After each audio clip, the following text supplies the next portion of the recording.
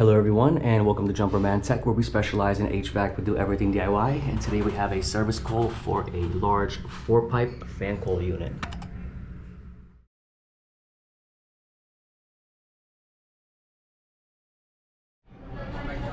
Thank you to everyone tuning into Jumperman Tech. So today we are working on a fan coil unit. It's quite difficult to get in here. So here we have some controls. Looks a bit nuts. And then we have this. So this system is actually controlled by BMS, that's Building Management System. So it works off a computer. They made this hole here.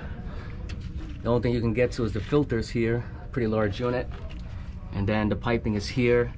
And if we look below there, that's the access panel that I was just in. So what's going on is that we have a 3-phase fan motor here, and it's humming. So the engineer wants that replaced, along with the motor starter that's inside here. The only thing is getting access to that motor. All right, so we're actually in a women's bathroom right now, and we're in the ceiling. So we just closed down this area.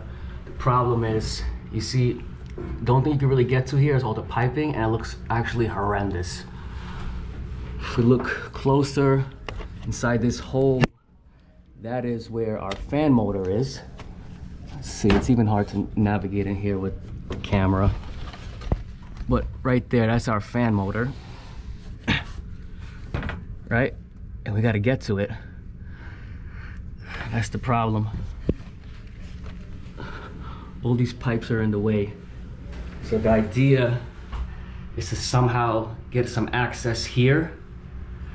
You need like possibly to put a bigger access panel, like go there, or put a second access panel.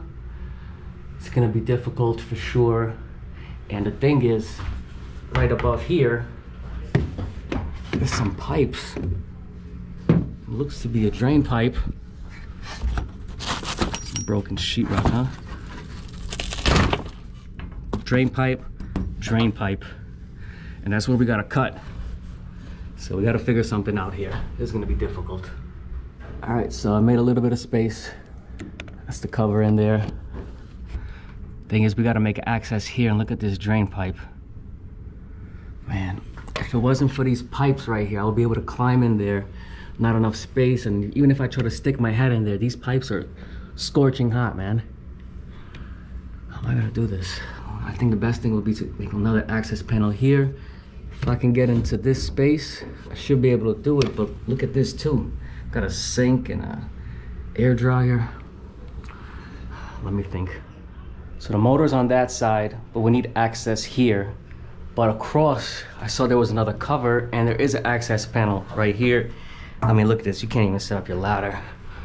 Let's get my drill in there. Literally like, gotta climb. Okay. Right here. It's the other side. I wonder if I can get in through here. That would be amazing. So we got a sheetrock ceiling, and then underneath the sheetrock, this thing is metal, man. I don't want to have to cut that. So we got some 5/16 screws here. Let's hope we can get some access. All right, guys. Got there. And there's the motor. Definitely more access like this, but I don't have much space to put my legs. I gotta figure something out. I can touch the motor, at least in this position. How are we gonna do this? You know what I'm realizing right now? That's a big beam, and look at that. It's welded, and it's holding this unit as well as this to the main beam in the frame of the unit. This should hold my weight. Oh man, I hate the idea of it, but I might actually have to jump in here. That should hold me. Oh my God. I just took out this duct so I have more space. That's looking better. This is crazy. All right.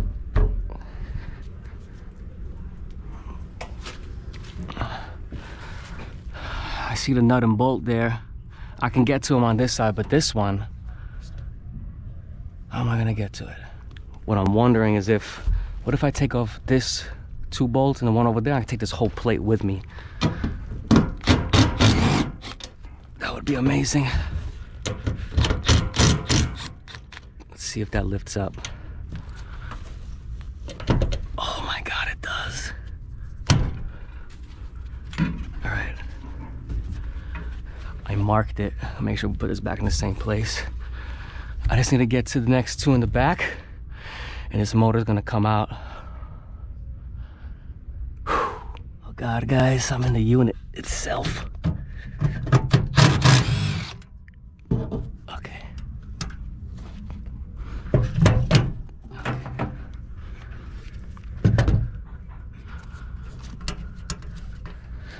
I got the screws.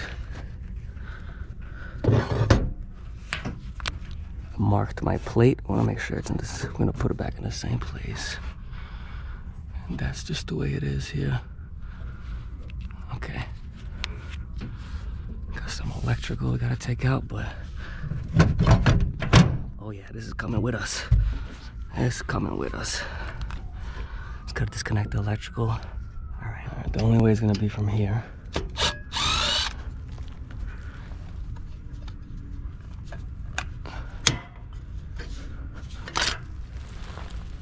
Okay, we gotta get this cable out. Tight in there, guys. I just cut it.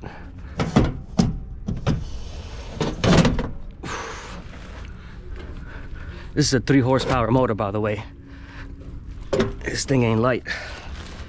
I don't know where to put my feet. How can I pick that up, man? Look at this craziness.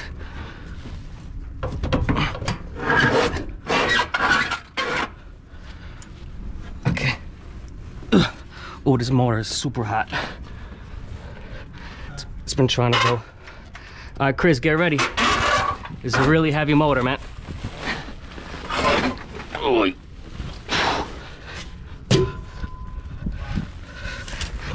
Put it on the ladder.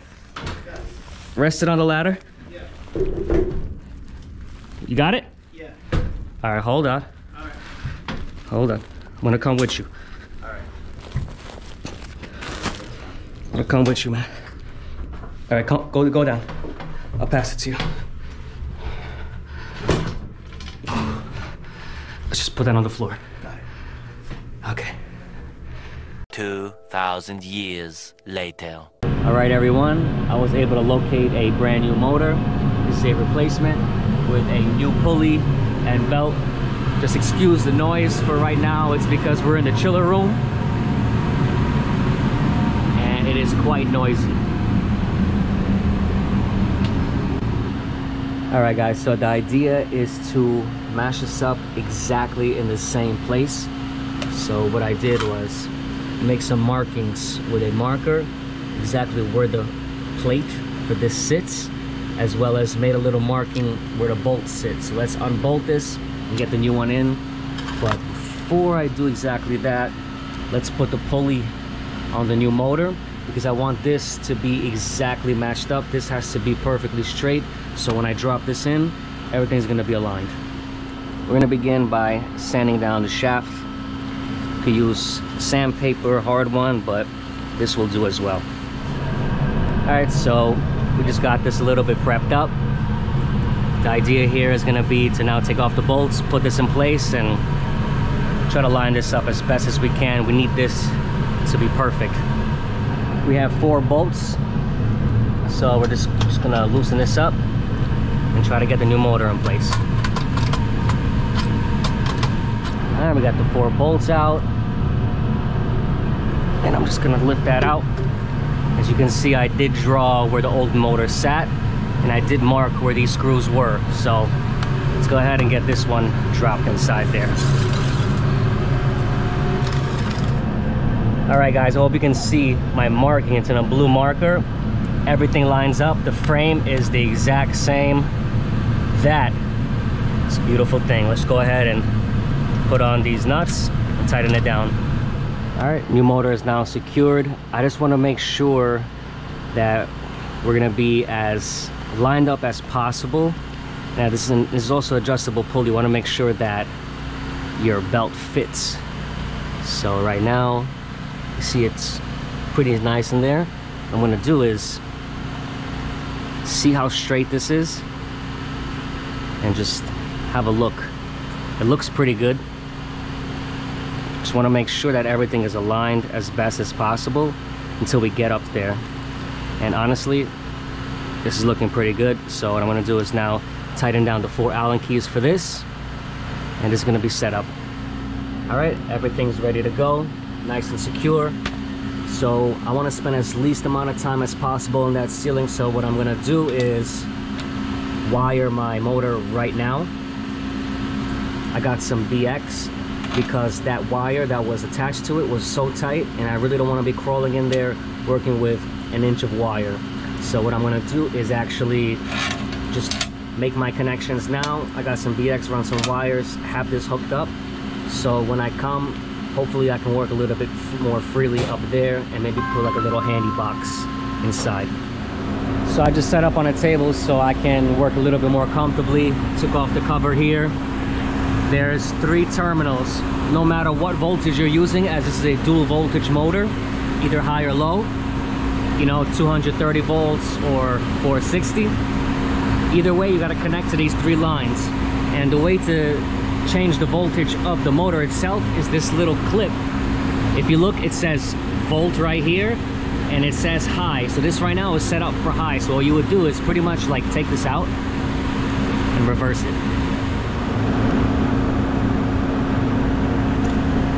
Like that. Literally just flip it around. So now volt says low, that's right. So now push it in, and we just switched the voltage of the motor. Now we can take off this cap. Take our fitting, yep. And let's tighten this down. Just gonna loosen these up. And what we're gonna do is we're gonna run our BX inside with some wire, with some extensions, tighten it down. So now everything will be wired, and we got the wires outside the motor. So all I gotta do is just connect 3 wires at the unit, and most likely I'll put it inside one of these little handy boxes. All right guys, the motor is wired. Got that BX running through into that box. Got the wires stripped. What I'm gonna do is drill this in somewhere nearby and run the next wire in, so everything will be nice and protected. And we got some slack now, as the other wire pretty much has no space. Let's close this up. Let's make our way in there.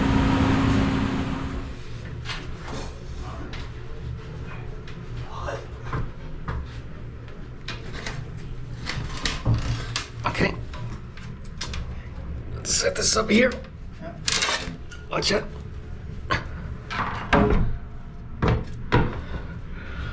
Alright, I'm gonna climb up, and you're gonna get on the ladder and try to pass it to me.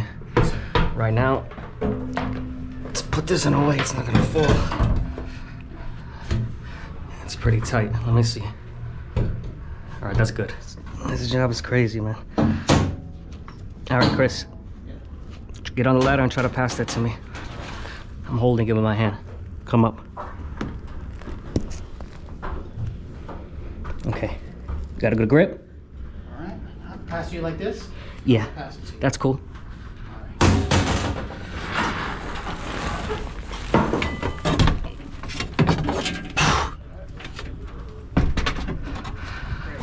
Okay, something's there. Alright, hold up. I gotta get my leg like that. Ooh.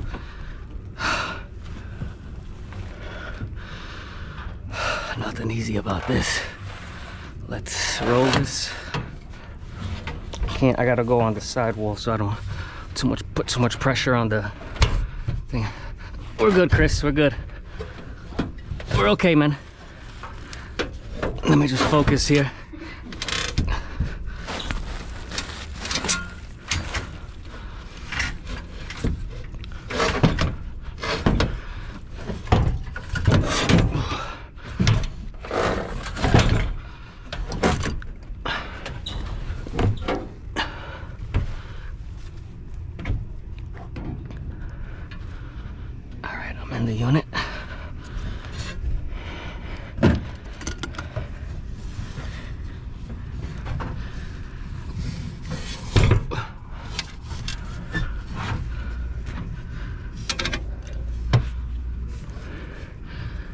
Screws there.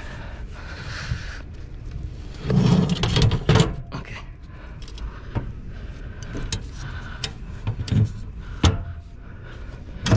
Right there. I can close this.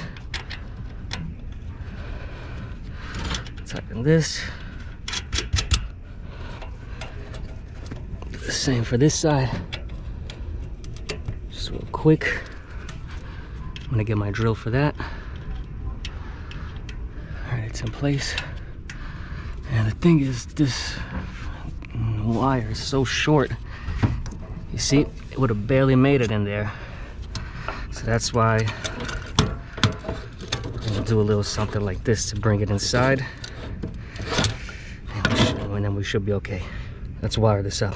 Guys, the motor is in. I drilled this to the bottom of the unit. That's in, that's looking good. Just gotta put a cover on it. Got the belt on.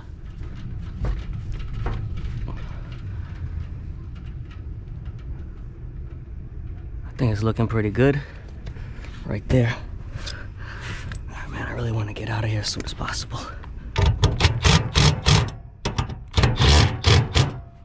Okay.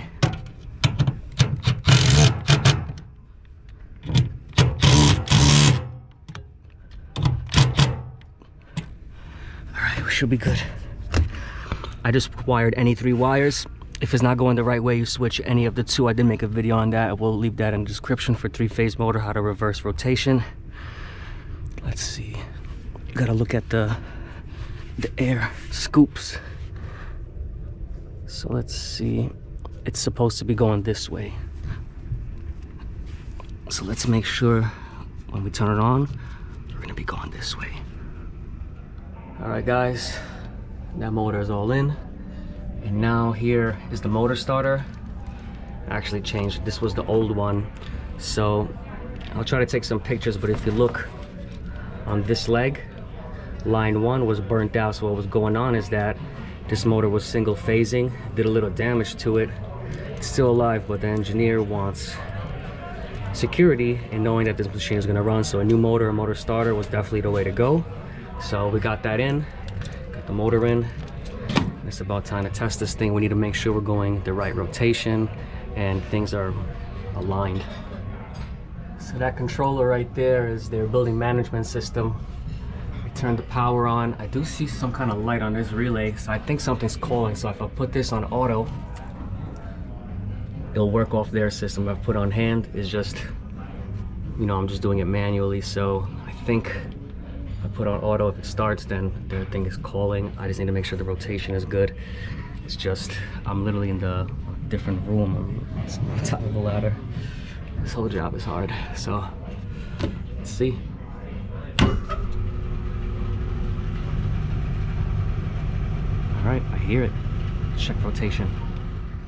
All right, so as soon as I got in here, the motor stopped. So I'm gonna try to work it off the thermostat, but sometimes that's locked out because this works off computer software. So let's try to activate this. All right, everyone, everything's looking good. The fan is running. We're gonna close it up from here. If anyone found this video interesting or helpful, please drop a like, comment, subscribe. Catch you all next time.